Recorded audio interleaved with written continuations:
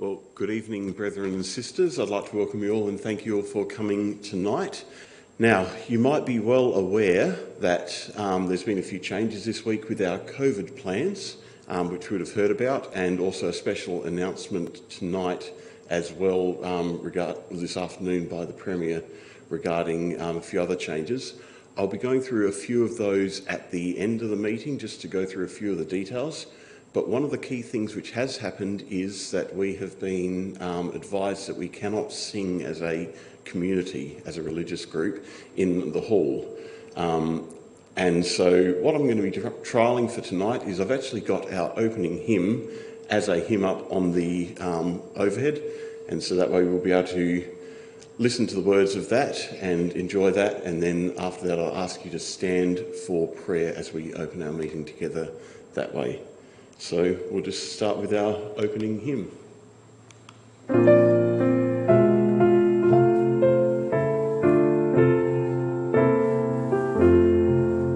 Rejoicing in hope and the joy of salvation, Father, we thank Thee, the morning draws near.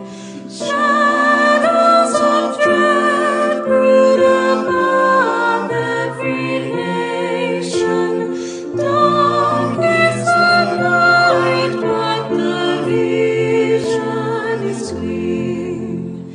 Jesus, our Master, when darkness was nearing, looked to the joy and the peace of His reign. So through the anguish a vision to cheer Him, morning of gladness from midnight of pain. Soon shall our eyes see the light of the morning. Hope in our hearts, in our spirits a song. Surely He cometh, from darkness comes dawning. Hope and rejoicing He cometh anon. Cometh in gladness like rain on mown grasses, cometh like shining of dawn after night. Then shall our eyes see the light that surpasses, when on our hearts dawns that glory of light. Rejoicing in hope and the joy of salvation, Father, we thank Thee, Thy kingdom draws near. Shadows of dread brood above every nation. Darkness of night, but the vision is clear.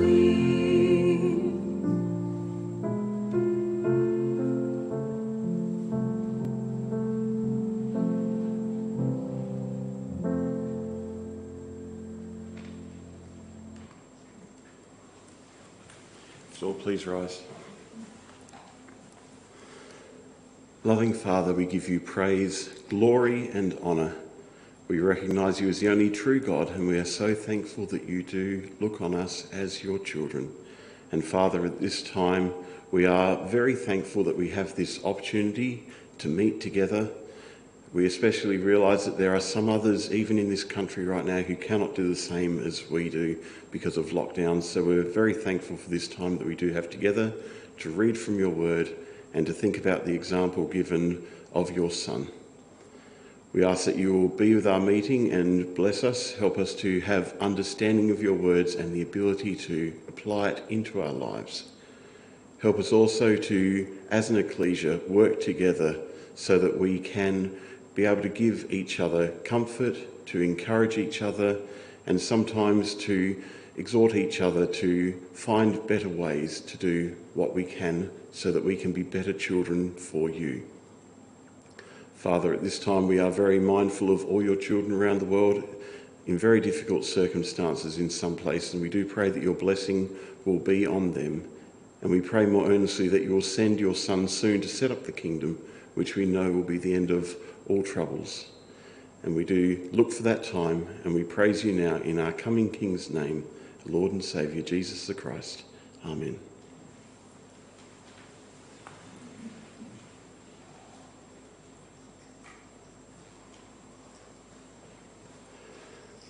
We are continuing in our studies with Philippians, and so to introduce the words of our brother Tim Badger tonight, I'll read for you from Philippians and chapter 3.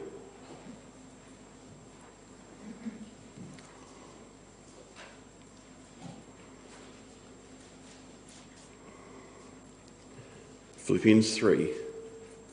Finally, my brethren, rejoice in the Lord. For me to write the same things to you is not tedious, but for you it is safe. Beware of dogs, beware of evil workers, beware of the mutilation.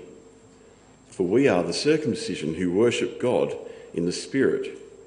Rejoice in Christ Jesus, and have no confidence in the flesh, though I also might have confidence in the flesh. If anyone else thinks he may have confidence in the flesh, I more so. Circumcised the 8th day, of the stock of Israel, of the tribe of Benjamin, a Hebrew of the Hebrews, concerning the law, a Pharisee, concerning zeal, persecuting the ecclesia, concerning the righteousness which is in the law, blameless. But what things were gain to me, these I have counted loss for Christ. Yet indeed I also count all things loss for the excellence of the knowledge of Christ Jesus my Lord, for whom I have suffered the loss of all things, and count them as rubbish, that I may gain Christ and be found in him, not having my own righteousness which is from the law, but that which is through faith in Christ, the righteousness which is from God by faith, that I may know him and the power of his resurrection and the fellowship of his sufferings, being conformed to his death, if by any means I may attain to the resurrection from the dead. Not that I have already attained or am already perfected, but I press on that I may lay hold of that for which Christ Jesus has also laid hold of me. Brethren, I do not count myself to have apprehended, but one thing I do, forgetting those things which are behind and reaching forward to those things which are ahead, I press toward the goal for the prize of the upward call of God in Christ Jesus. Therefore, let us, as many as are mature, have this mind, and if in anything you think otherwise, God will reveal even this to you. Nevertheless, to the degree that we have already attained, let us walk by the same rule. Let us be of the same mind. Brethren, join in following my example, and note those who so walk, as you have us for a pattern. For many walk, of whom I have told you about, and now tell you, even weeping, that they are the enemies of the cross of Christ, whose end is destruction, whose God is their belly, and whose glory is in their shame, who set their mind on earthly things.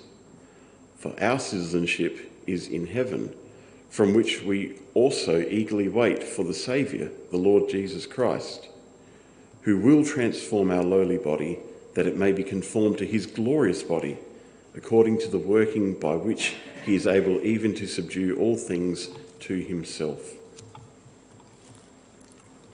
So, with that as an introduction, we'll have a talk, which is just an audio talk, but it does have PowerPoint slides to go with it, from Brother Tim Badger. Now, this was given at a youth conference in 2017 in Perth, so he will refer to us as young people quite frequently, so you're only as young as you feel, and I think it will help us feel a lot younger that way. So in instruction with this, I did try and get in touch with Tim to see if he would be available to actually give the talk himself, but unfortunately he's planning on travelling. I don't know how that's gone because they were looking at going to Queensland, but we have now this talk which we can enjoy together tonight. Thanks, Brother John.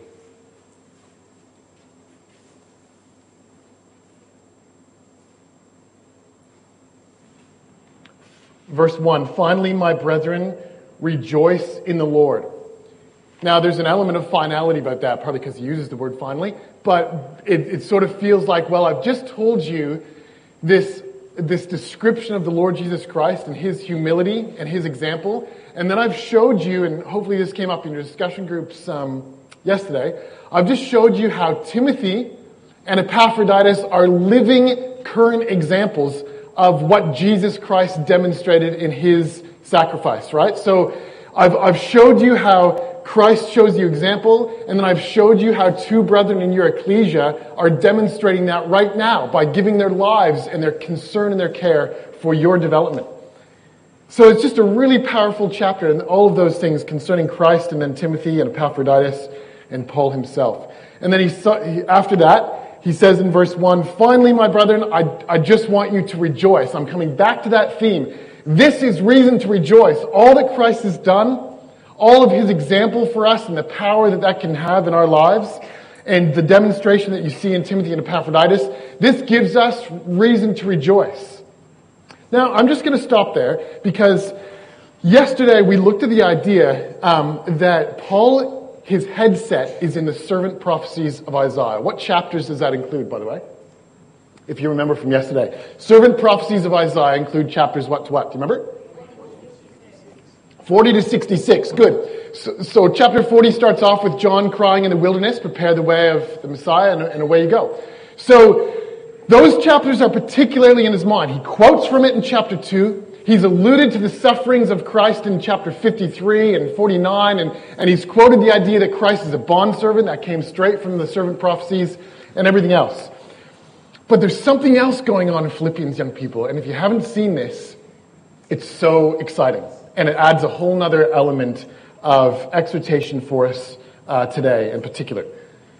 You know, obviously, I think we would all agree from looking at Philippians that Philippians is just such a positive letter. Okay? That goes without saying. We all know that. And it's so many times you come to this theme of rejoicing, which makes me think, why? Why is Paul in this zone? I mean, I get it. He's focused on the Lord Jesus Christ and salvation through him. He's excited and moved by that. And he's rejoicing in their unity and the fellowship in the gospel.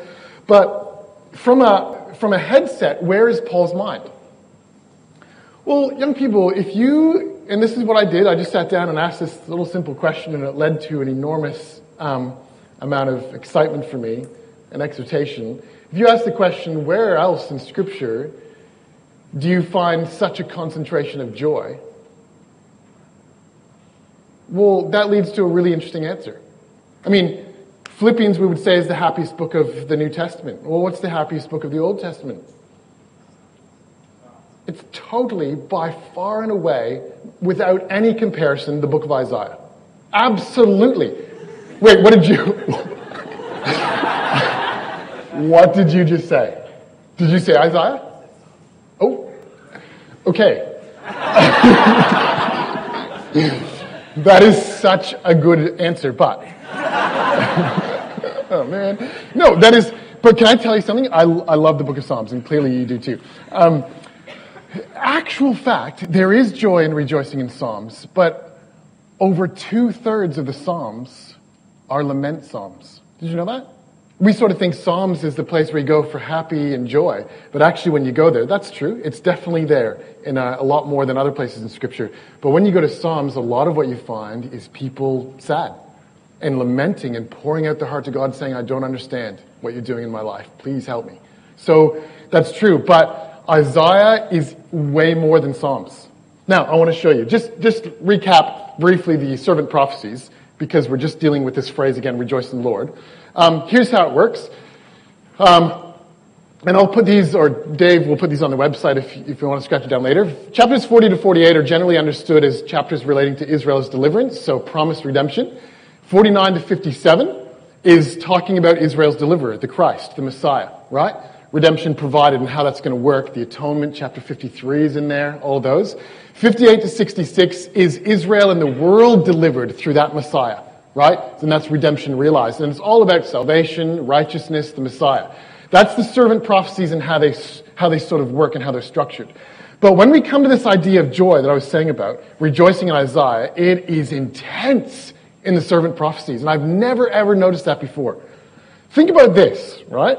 In the book of Isaiah alone, and I've gone through every single word and tried to suss this out and make sure, there are 13 different words in Hebrew used by the prophet Isaiah for joy and rejoicing.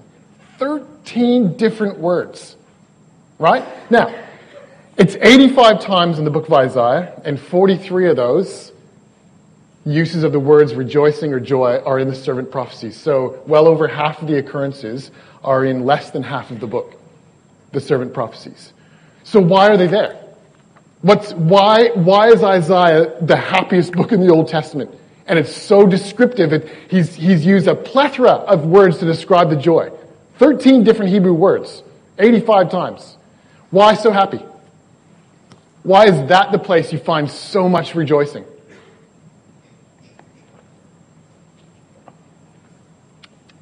It's exactly the same reason why Paul is on that theme in Philippians.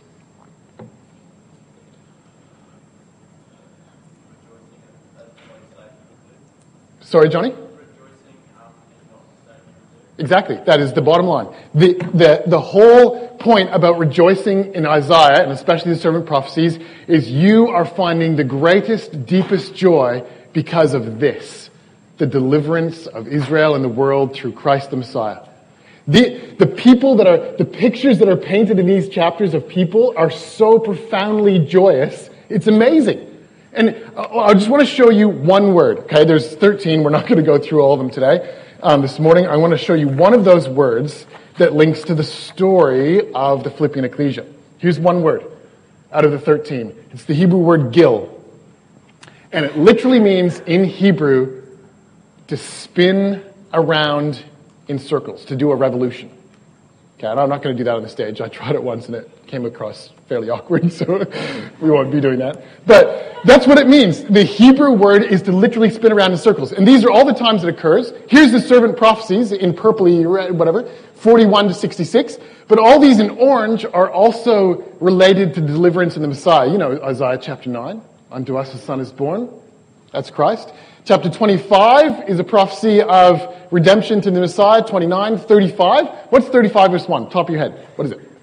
Yep, kingdom passage, right? The desert shall rejoice and blossom as the rose. I think that's roughly what it says. Yeah. So think about that. Now I'm going to read you some of the verses with a literal translation of the Hebrew for this word rejoicing. Chapter 41. I'm just going to read off the top of my head. Is that okay? Because we'll save a little bit of time. 41 verse 14. Fear not, thou worm Jacob, ye men of Israel. I will help thee, saith the Lord. And thy Redeemer, the Holy One of Israel. And thou shalt spin around in circles in the Lord, and shall glory in the Holy One of Israel. Chapter 49. Sing, O heavens, dance in circles, O earth, and break out in singing, O mountains, for the Lord has comforted his people. He will have mercy on his afflicted. 61 verse 10. I will greatly rejoice in the Lord. Do you see that is exactly why Paul is so full of rejoicing in Philippians. His head is completely in the Messiah prophecies of Isaiah, and he can't hold back the joy. I will greatly rejoice in the Lord. My soul shall be dancing around for my God. For he clothed me with the garments of salvation. He's covered me with the robe of righteousness. As a bridegroom decks himself with ornaments, and as a bride adorns herself with jewels. Now, the interesting thing is, young people, that is a very physical word in the sense of this is describing a person who's understanding the Messiah and moved to dance in circles. But Paul uses a different concept of joy in Philippians. The joy he's talking about is not like a dancing around, like in circles or whatever. Sorry, that was awkward. But His word for joy is actually this inner sense of absolute joy. Okay, but it's inside. It's this sense of realization of the true salvation we have through Christ, and nothing's going to hold you back from being so happy in that. It doesn't explain this outward appearance. Now, listen to this. The question is, well, why is that the case? But first of all, let's think about the story of Acts 16. When the jailer was baptized, what did he do? He rejoiced. That word is not the same word Paul uses in Philippians. The word for rejoice means to jump up and down. The Philippian jailer. I'm telling you, if you were there at that night after an earthquake, back at the jailer's house with his family, Paul and Silas, and there was a baptism after the preaching of the word went on, they were not sitting in their seats. They were jumping for joy. Because this whole man and his household have had an entire foundation removed and a new one put in place. Their family was so excited in the very sense of Isaiah, the dancing in circles. I'm confident that that's what was happening. What else could you do? This is salvation through the Messiah. His whole life has been changed, and he's jumping for joy. So now let's think about that. When Paul comes to Philippians, he doesn't keep telling us, just keep jumping for joy. My brother in verse 3, finally my brother, just jump for joy. Okay? And probably the reason for that is it's almost impossible to jump for joy as many times as Paul says in the letter to Philippians. Okay? It's physically impossible to just come on Sunday morning, every memorial meeting, and just be spinning around in circles. That's obviously not going to quite work from a physical point of view. But he's saying that jumping for joy, that was and you always find that, by the way, in the context of the act of deliverance, when people experience, they come out of the Red Sea, off they go. They're so happy, rejoicing. But this Paul's saying, 10 years on from this ecclesia, the feeling of joy is no less. It's just not necessarily manifested in that way, but the intensity is still there. And by the way, both have a place in redemption in Christ, don't they? But the ultimate end is this feeling inside you that cannot be moved, that you rejoice in the Lord because of all that's been done. Finally, young people, rejoice in the Lord and feel that for all of its worth and all of the force of that coming from the servant prophecies of Isaiah. It's amazing. And just like that, the Apostle Paul turns the entire tone of this letter to something completely different. He turns and he says, beware of the dogs. Now, the force of this is really hard to explain. The Greek, all of the feeling of the Greek language and the tenses and the way it's written is 180 degrees suddenly different when you read verse 2. Beware of dogs, beware of evil workers, and beware of the mutilation. For we are the circumcision who worship God in the Spirit, rejoice in Christ Jesus, and have no confidence in the flesh. Now I want to show you the force of how Paul's the Greek changes. And I'm not an expert in Greek, but this is what I've come across, and I want to show you this. Don't write down all these, but Paul uses at least 4 figures of speech or literary devices to catch the audience. Now remember, they'd be listening to this read out in front of them. And suddenly, from going to nice Timothy and Epaphroditus and the amazing example, suddenly the audience would be like, whoa, and maybe even on the edge of their seats, the way he does this. He uses a sudden repetition of the same word, beware, beware, beware, in a very short space. He uses a play on words that sound similar. Mutilation and circumcision are very similar, but they're different words, and the audience hearing this would have been, whoa, that's a really stark contrast. He uses alliteration. The words dogs, evildoers, and mutilation all begin with this harsh K sound. Kion, kakos, katotome, or whatever that was. But as an audience, what I'm trying to get you to understand is that this would have been a real kind of jolt in terms of the letter of the Apostle Paul being read out. He's serious. And he also uses a chiasm, which is a device that's commonly found in Scripture that gives an emphasis on a particular contrast or a particular point. Rejoice in the Lord at the start of verse 1 there. And then he contrasts false mutilation to this true circumcision, worshiping God through works or through the Spirit. And rejoicing in the Lord again. And the audience would have caught all, if not most of those devices that he uses. Now, young people, this is something that we've got to take on board. It's an anomaly in the letter to Philippians. It's something that Paul, and this is why I put those on the screen partly, I want you to feel the passion and the angst in the heart of the Apostle Paul as he turns and has something to say about this matter. And you're going to feel it as we go through. What he is going to tell you and I is something so important that it is a matter of the difference between knowing Christ and not knowing Christ. What Paul is going to go on to describe to us in two sides, really, is going to make the difference, young people, whether as you grow in the truth, you will listen and understand what Paul is saying about Jesus Christ, or you will, and I will never come to grips with it. He is so passionate in this little section of the letter because he knows if we don't listen to what he has to say now, it will destroy every bit of progress that we are making in the faith. It will get absolutely in the way of us really, truly coming to grips with who the Lord Jesus Christ is. Now, he starts off by saying how he used to be in the past. You know the little description, and you're going to be able to unpack this, I'm sure, more in your discussion groups. Look what it says. Though I also might have confidence in the flesh. And there's the first problem that he's going to talk about. Though one of the big stumbling blocks for you as a young person growing up, and us as older brothers and sisters, anyone for that matter, anyone who has confidence in the flesh, that will get in the way of you knowing truly who Christ is. Confidence in the flesh is one of the great enemies of Jesus Christ. And he did have confidence in the flesh, young people. Man, did he have confidence. Look what he says. All these things. We're not going to pick them all apart. Just a couple. Verse 5, he says, circumcised the 8th day. Actually, in the Greek, it's got no verb. He's kind of touting this as a really intense resume. And he literally in the Greek, it says, regarding circumcision, I'm an 8th dayer. Now, not many people could claim that.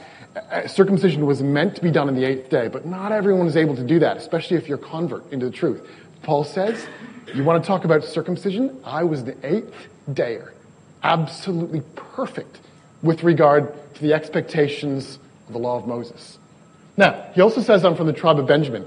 And this is one that I thought, well, okay, what's so special about Benjamin? Well, did a little bit of research, and this is why Benjamin was touted as something valuable to be part of as a tribe. Look at this. Benjamin was from Jacob's favorite wife. Benjamin also was the only son born in the promised land. Now imagine that. What tribe are you from? Asher. I'm from Benjamin. A little bit more of a connection to the promised land. Right? Like that's what happened. The Jews had this mind of like, I'm Benjamin, you're just Gad. Who knows about Gad? You know what I mean? Like that's how it was though. The Jews had worked themselves into this side. The Pharisees worked themselves into having things that they could hold against other people that made them special in a spiritual way. Obviously they were wrong, but that's what they were holding out. Tribe specially loved by Yahweh, we're told in Deuteronomy 33. First anointed king came from this tribe, and, just so you don't miss it, the Apostle Paul had exactly the same name as the first king. Pretty special. Jerusalem and the temple were in its borders. That's amazing, and that was definitely a source of pride. Benjamin and Judah were at the core of the new returned exiles, so they were the most spiritual ones, right? Earnest. Held a special post of honor in the army, and of course the famous Mordecai was from this tribe who basically saved the entire nation. Now, that's where Paul's coming from, and we could pick through all these, and we don't want to overdo it. I don't think Paul really wants us to dwell on this too much, but he's very clearly telling us where his mind was at before he had the Damascus Road experience and his education after that. So, Paul says all these things were amazing to me, young people.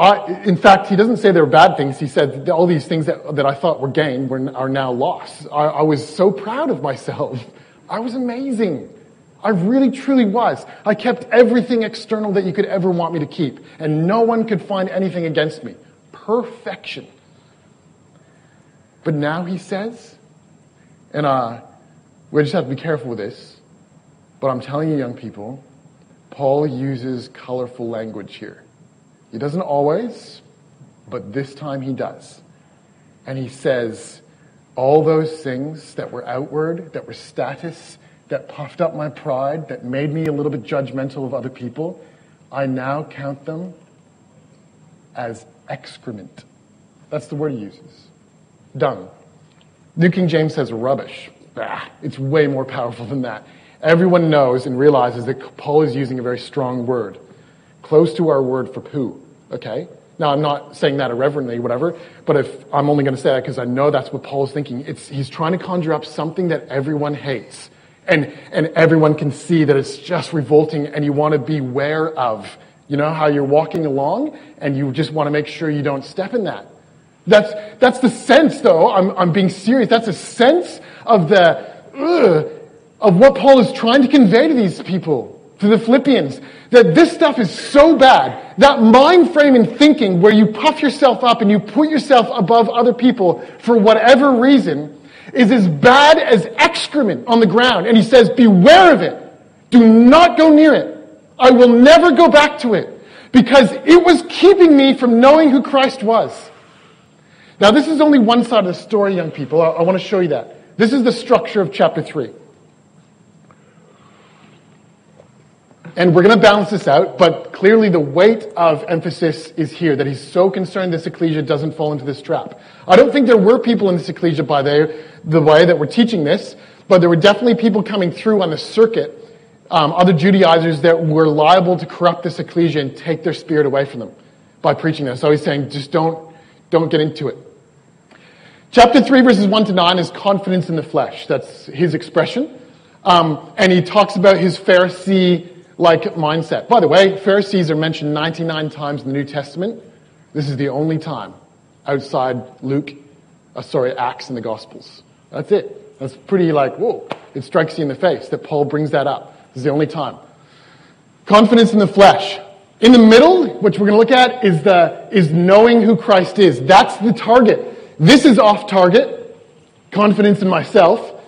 And this is off target too. These are the enemies of the cross of Christ in verses 17 to 19. And I've just used the C word so it fits. But I actually think it's a powerful word. Do you know what it means to capitulate? Just give yourself over. I'm just going to capitulate. I'm giving myself over. So maybe I shouldn't have used that word because it looks like most of you guys are like, I don't really know. But it's a powerful word to me because you could either have confidence in yourself from a pride point of view, or you can just cave into yourself and all your appetites and lusts and whatever, you just go with that. And Paul says those two extremes will get you in the way of experiencing the real Christ in your life. Neither of those is right. Coming to Christ and knowing him is correct. Now I want to just share with you a little thought that, and I'm just going to speak bluntly if that's okay, right? Those two extremes might be presented in some ways as, let's say, we love to throw around in young people's circles and older ones as well, the terms conservative and liberal, right? Now, I'm not saying someone who might see themselves as conservative is to the point of what Paul was with all his little status things. It's not that extreme. And nor might be a liberal person as strong as an enemy of the cross of Christ. But I just want to make this point, as what Paul is saying in Philippians I think is really important. Those two extremes in our community, liberal, conservative, and we sort of box people in ecclesias into those categories, are totally rubbish. Young people growing up in the truth, we need to get rid of those labels. We use them for convenience because they describe certain mindsets that we might have an affinity with or not have an affinity with. But when you look at Scripture, neither of those is on the mark. Now, this is a whole other topic, but I just want to share with you, it just so happens that Philippians is smack bang in the middle of two other letters. Ephesians, then there's Philippians, and then there's Colossians. And if you get a chance on your own, you will find a very fruitful study and a helpful one when you look at the difference between Colossians and Ephesians. And Philippians is in the middle, significantly. Okay? It's been said, and it's true, that there's over 40 passages similar between the letter to Ephesians and the letter to Colossians. In fact, people say one might have been copied from the other.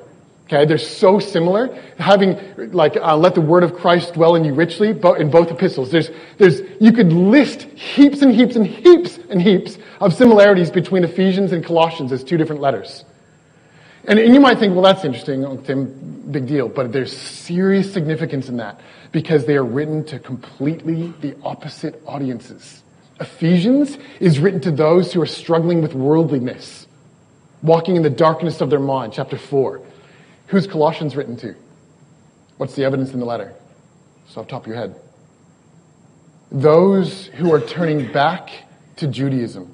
And he refers, you have all these laws, do not touch, do not taste, do not handle. All that's in Colossians. Now think about this, young people. Those two letters are almost identical, but they're written to completely the opposite audiences. And the point is, you're both wrong. Legalism is wrong. Liberalism is wrong. Being spiritual is what we're going for. And now I passionately feel, young people, I'm not concerned with conservative and I'm not concerned with liberal. What we are on about is following and knowing the Lord Jesus Christ. If it's His example we're following, then we're on the right track. Being conservative means nothing to me. Being liberal means nothing to me. I know there's different standards and different ecclesias, but let that not divide us, young people. We are about following Christ and being spiritual. And Philippians, being smack bang in the middle of those two letters, is telling us this is what we're aiming for. That's what it's all about. Please, young people, as we're growing up in the truth, let's not divide our youth groups or our cities over differences of opinion, however respectable they might be, that lead to a conservative or a liberal outlook. We are brothers and sisters in Christ, and we're aiming to know Him. And we cannot be divided over those things that do not matter. Let's be really careful on that and realize where Paul is guiding us. No confidence in the flesh, but also no capitulation in giving in. We've got to be so careful. We need unity in our brotherhood, in our youth groups, not division.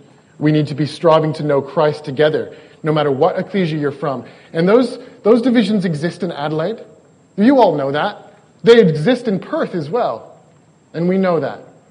But young people, they need to be broken down. Not in the spirit of giving up the things that we stand for, but in the spirit of being united in Christ, because that's one of the most powerful things that we've been called to. And being divided over things that don't matter will not stand up when we stand before the Lord Jesus Christ. Let's work towards unity in humility, esteeming others better than ourselves, whether we wear a tie to meeting or we don't, whether we prefer one type of music or we don't. I was just having a fantastic conversation with a brother yesterday, and it was awesome because it was just a classic moment of what the truth is all about. We have different opinions on the type of music that might be acceptable. And we had this awesome conversation. And I'm still thinking, I'm open to discussing and chatting that through. But what we do know is that we both love the Word and the Lord Jesus Christ, and we're on the same track. And we're going for it. And we will not be divided because we have a difference of opinion over a type of tune or whatever at this stage. I respect his conscience, and I think he respects mine. And we need that, young people. I haven't always done that to other people. But that comes down to the heart of this chapter. We are aiming to know the Lord Jesus Christ. Everything else aside, we are aiming to know the Lord Jesus Christ. And those things will get in the way. Young people, I want to show you the other side. We've sort of dealt with that, the Pharisaical approach the Apostle Paul has and had in his life. But I just want you to skip all the way down to verse 17. Let's look at this bit here, just for a second, because if Paul is passionate about leaving behind his Pharisaical old past, he's emotional about those who are giving in to an immoral lifestyle. Look at verse 17. Brethren, join in following my example and note those who so walk, as you have us for a pattern. For many walk, of whom I have told you often, and now tell you even we. Paul's crying when he writes this. and now tell you, even weeping, that they are the enemies of the cross of Christ. Enemies of the cross of Christ, young people? He's using a word that comes from the idea to hate. Those who hate the cross. They may not say they hate the cross. In fact, I believe these are people that still think they're following Christ. But he says they're so deluded, just like I was deluded the other way, these people are deluded this way. And their lifestyle says they hate the cross of Christ. So look at, these are those whose end is destruction, whose God is their belly, whose glory is in their shame, who set their mind on earthly things. Now, young people, the challenge of the Apostle Paul is this. Lest you think that because he's decrying a pharisaical outlook in life in chapter 3 in the first section, that means he says, just give in to your own instincts and appetites and everyone's self-serving. We're wrong. Life in Christ is not about serving yourself and giving in to your own desires. I think they're those whose God is their belly and whose glory is in their shame is almost like a summary of those who just give in to their raw appetites and desires. Sexual immorality? Absolutely. Just serving self and whatever you want and coming to the ecclesia not caring and not giving a care at all about what other people think. That's those whose glory is in their shame, whose end is destruction, who set their mind on earthly things. And this body is earthly. Jesus is going to transform this lowly body to be conformed to his glorious body. But right now, this body, if we focus on it, we're focusing on the wrong thing, our own desires, our natural thinking. That is an enemy to the cross of Christ, young people. And now I think it's worthwhile saying, if you are a young person who has the attitude that it's just about me and what I want, and you've sort of worked yourself into this thing, like, I don't care what anyone else does, those people that I think might be Pharisees, or I might put in that completely fabricated box, and I'm going to do my own thing, you've fallen into the other trap. You are not self-serving, you are self-seeking, and you're not esteeming others better than yourself. That's powerful. And young people, if you are a young person that's just capitulated to everything sensual and immoral in your life, if you are stuck in sexual immorality, and you're letting your appetites drive you as if they are your God, then you need to realize you stand related to Christ as an enemy of the cross of Christ. We all do, if that's the path we're taking. An enemy of the cross of Christ, young people, is not someone who makes mistakes, who's not someone who messes up from time to time and sins as we all do. That's not an enemy of the cross of Christ. This is someone who's set their mind, this is the route I'm going to take. It's going to be about me. I'm going to give in. And the influence I'm going to have on my young people in the ecclesia is going to be one that's not good. I'm going to push them to sexual immorality. I'm going to push them to self-serving. That's what me and my friends are doing. That's going the opposite way. You stand related to Christ as an enemy of his cross. Chapter 3 says, young people, that both of those ways are wrong. And we now this week have this opportunity to bring our minds to know the Lord Jesus Christ. Whether we have these little things in our hearts and minds that say, I'm confident because of what I do that I'm right with God. Maybe it's a classic issue. I don't want to deal with it now. I respect other people's opinions and I have my own based on what I'm trying to look at in Scripture and follow Christ. But whatever the case is, if we do feel that showing up on Sunday morning in fancy clothes is what God is looking for, we are totally wrong. Absolutely wrong in every respect. The New Testament never teaches that. Jesus never taught that. The Apostle Paul would never endorse that. No one dressed up in the New Testament that we know of. And in fact, every reference to dress in the New Testament, the Apostle is clearly saying, why do you think coming together is a time to show off your gold necklaces and braided hair? And how is it that you can judge people based on what they're dressing in? No. Now, young people, let me be very careful and respectful. I'm not saying there is no place for having dress codes. No. But I think we need to make sure they're in their own place. They do not make you more right with God. Just like Paul's status and choices and external standards that he had as a Pharisee did not bring about righteousness. It only brought rightness from the law, not through faith in Christ. So be really careful. It doesn't mean that we throw all those things out the window. I'm not suggesting that at all. But I'm saying is make sure when you come before God, make sure as you're growing up, that you know what God's requiring of you and you know where things fit in their place in ecclesial life. And you do not cut people off and judge based on whether you happen to be in the conservative group or a liberal group. Both are at fault, and we can't cut each other off in Christ. To know him is our goal, young people. What does that mean? Look at verse 10.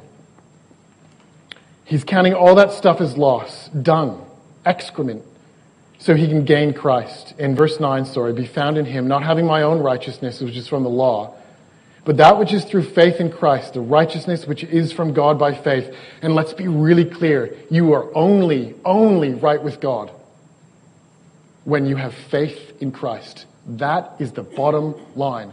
Nothing else can make you more right with God. Your faith is key, and your desire to follow him in faith.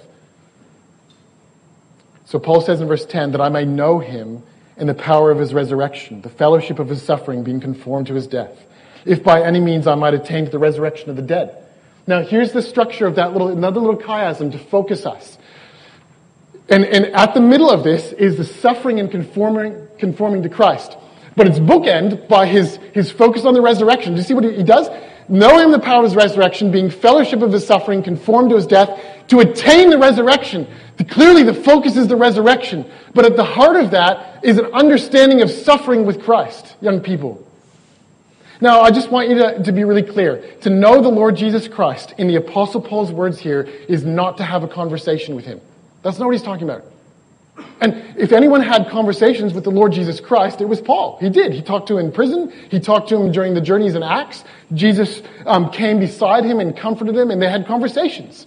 And Paul says, that's not how I know the Lord Jesus Christ. That's fundamentally important to what he's doing. But to know the Lord Jesus Christ is to experience him by doing his life, by experiencing his resurrection, by living a resurrected life, and by going through the sufferings that requires, of cutting off the flesh, of not giving in to the desires that you have, to suffer and realize that there's self-denial involved in the truth, in following Christ.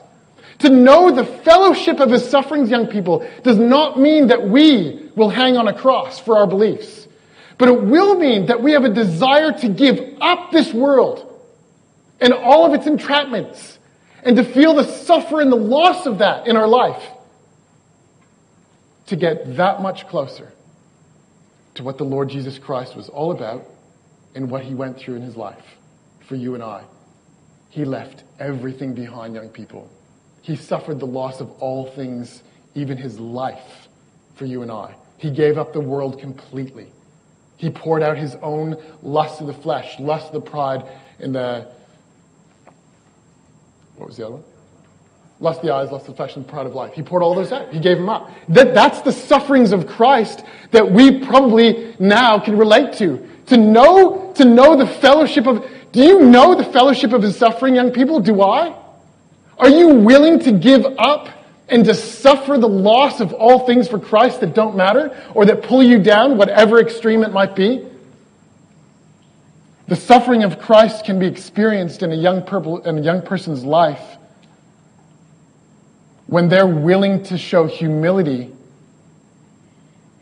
to people that are requesting things of them.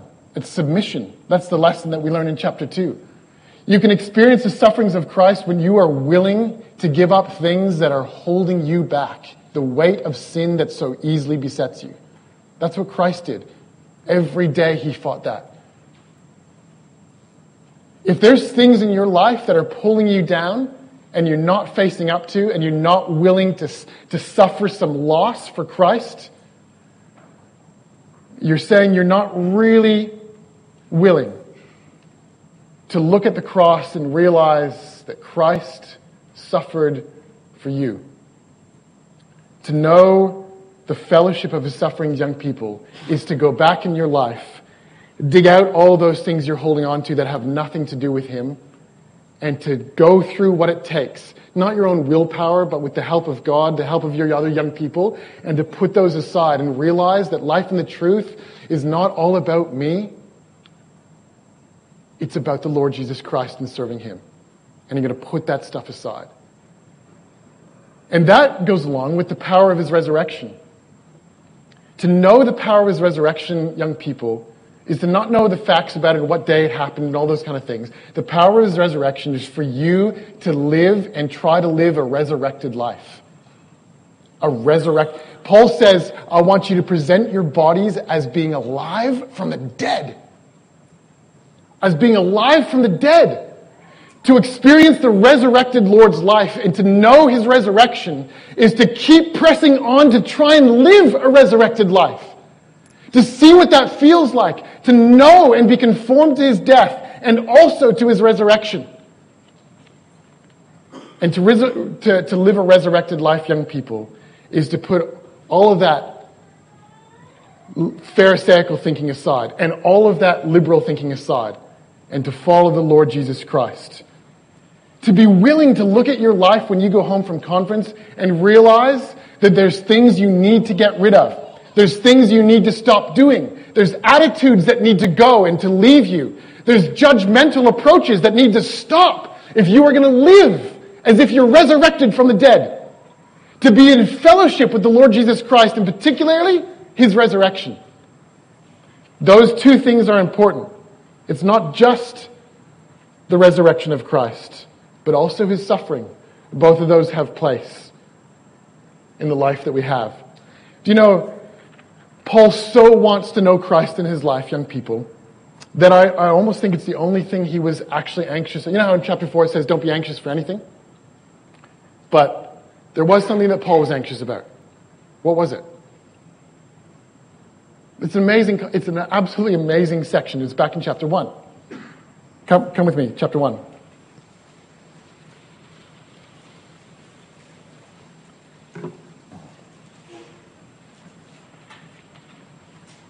Look how much he loves the Lord Jesus Christ.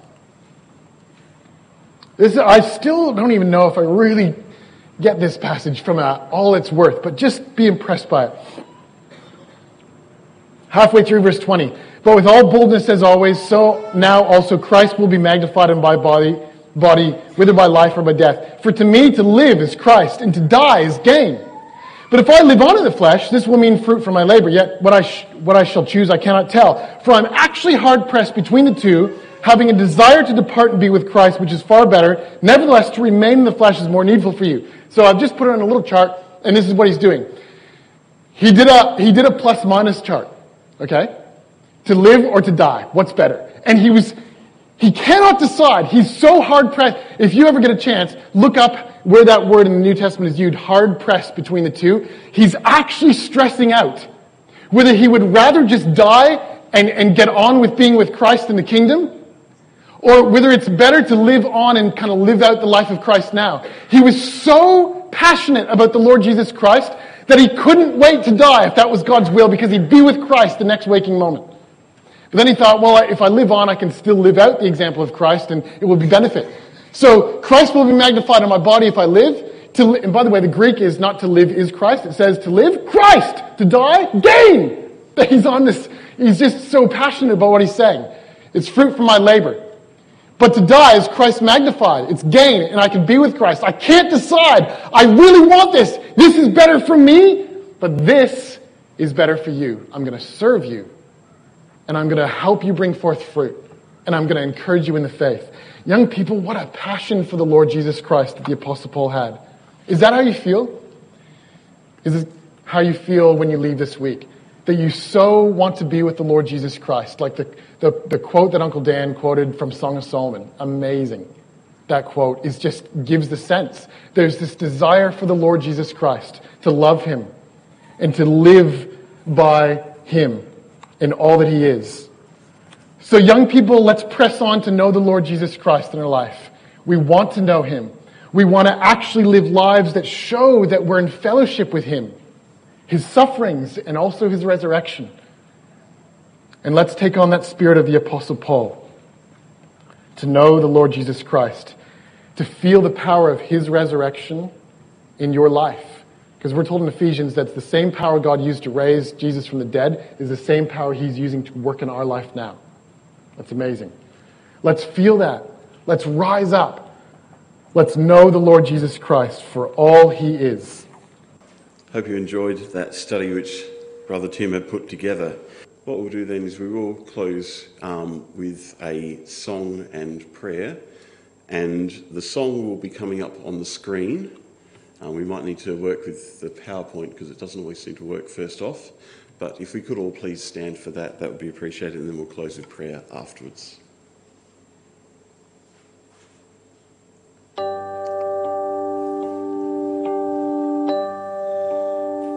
In the beginning there was darkness, and God created light.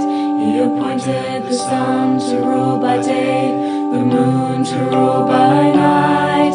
So when sin had darkened every door, God sent a light to shine, full of grace and truth. To all his light showed love and light divine. So let us shine as lights, let us shine as Christ, show the world its King and his message bring. So let us shine as lights, let us shine as Christ in our lives. Give praise to our God who saves, and in our thoughts and ways. So let us shine. The world is all around us, the darkness closing in. As those who only please themselves walk hand in hand we sing. But then we lift our eyes and see ahead God's light, leading us to mirror him and pierce this dark world's light. So let us shine as lights, let us shine as Christ, show the world his King and his message bring. So let us shine as lights, let us shine as Christ in our lives. Give praise to our God who saves, and in our thoughts and ways. So let us shine. So we hold forth the word of life with one spirit, mind and love. We follow Jesus Christ our Lord and worship God above. We forget those things we left behind and we press towards the goal, for the prize of God's high calling, when all things will be made whole. So let us shine as lights, let us shine as Christ, show the world his King and his message bring. So let us shine as lights, let us shine as Christ in our lives. Give praise to our God who saves, and in our thoughts and ways. So let us shine.